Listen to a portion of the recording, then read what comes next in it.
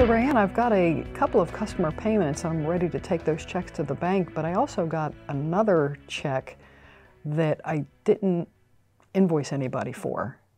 Oh, and so you don't know how to enter it. Correct. Okay, well, let's take a walk through that. In the New button, all the way on the right-hand side under the Other menu is Bank Deposits. This screen will open up the undeposited funds. So here is where you will see the payments that you've posted to undeposited funds.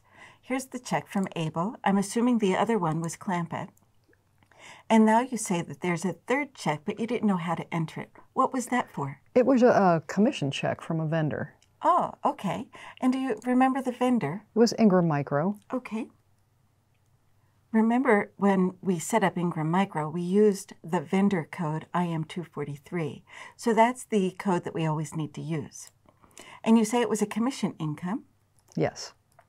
So I'm going to start typing in commissions, and I have two options. One is an income account, and the other is a sub-account of sales expense. That's not the one we want.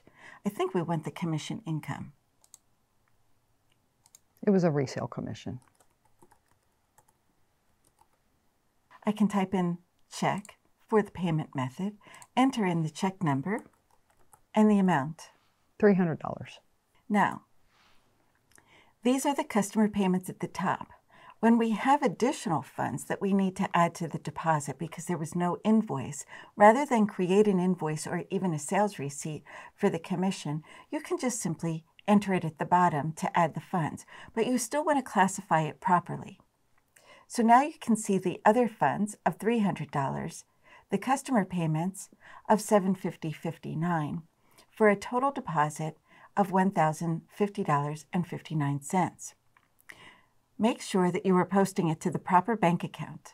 So if you plan to deposit it to the checking account, choose that, and then of course the date of the deposit.